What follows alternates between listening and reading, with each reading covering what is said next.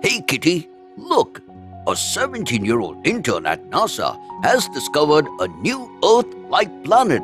Isn't that brilliant? Let's go there! I understand your curiosity, kitty. But one day we might be able to settle on a different planet. But it's possible only if the new world has all the 4 major domains of Earth present on it. Domains? It's domains, kitty. Hey friends, it is rightly said that heaven is under our feet and over our heads. But no wonder we fail to acknowledge it. So, in today's episode, let me tell you about those 4 major domains of the Earth that make our Earth indeed a heaven. Zoom in! So, what are the 4 domains of Earth? The massive universe formed millions of years ago has infinite undiscovered spaces, trillions of stars, millions of galaxies, and the 9 planets in our solar system. But the universe blessed planet Earth with living beings. And to make life possible, 3 different components meet so humans can survive and thrive.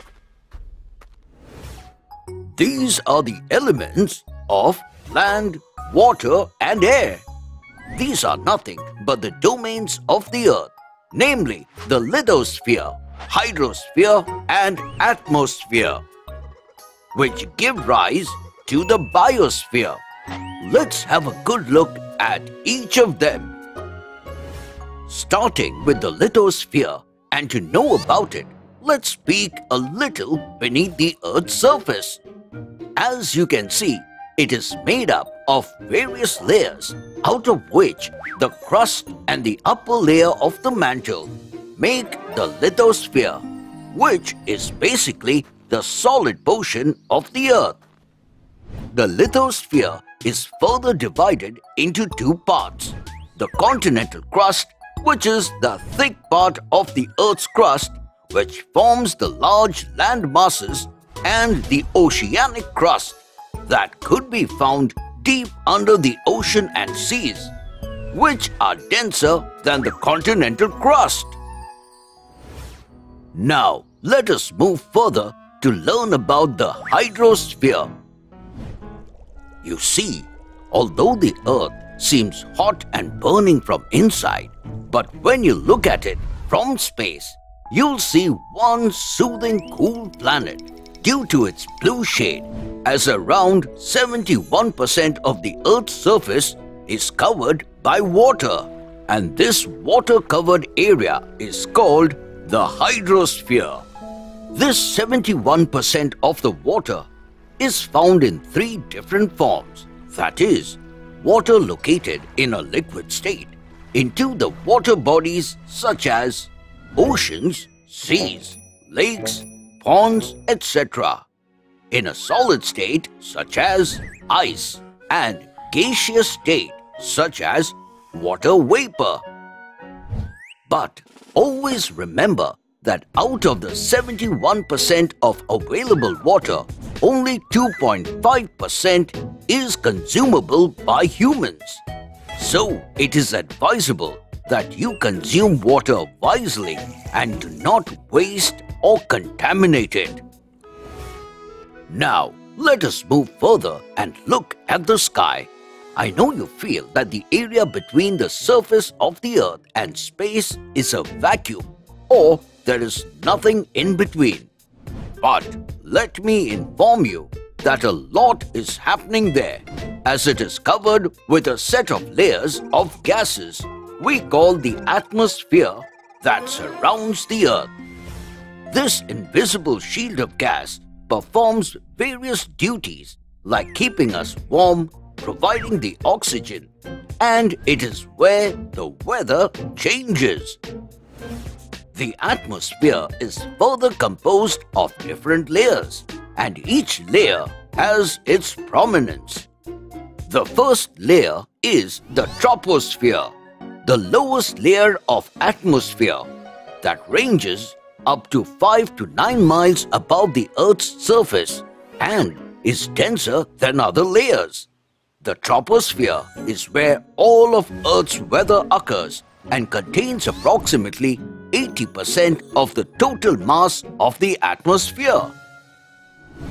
Now, as we move ahead up to 31 miles from the Earth's surface, we enter the stratosphere.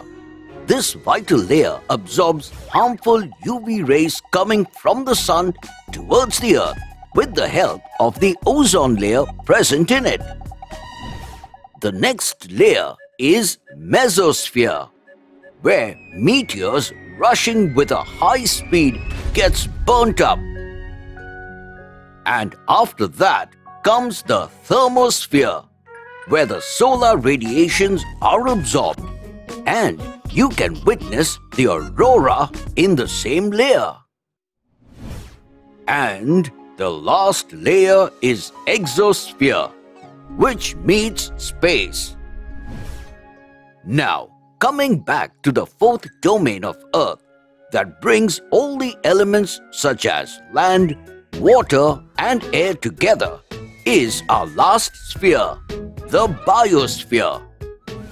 The biosphere represents every part of Earth where living organisms are found that could be commonly divided into two main parts, the plant kingdom and the animal kingdom. This sphere ranges from the vast sky to the base of the enormous water bodies such as oceans. It is believed to be formed millions of years ago, where the first living organism to be created was bacteria. So, here we go, friends. These are the four domains of the Earth.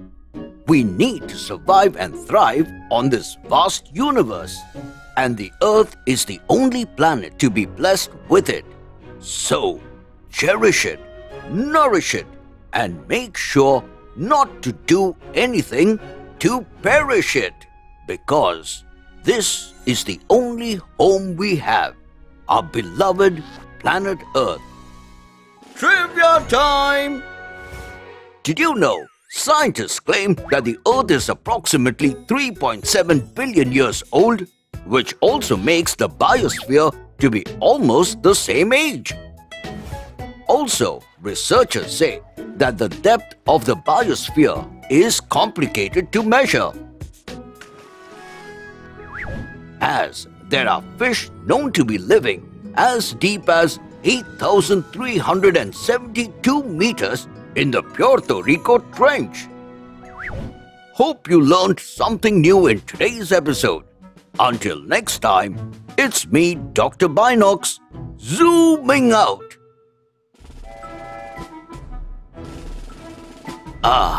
Never mind.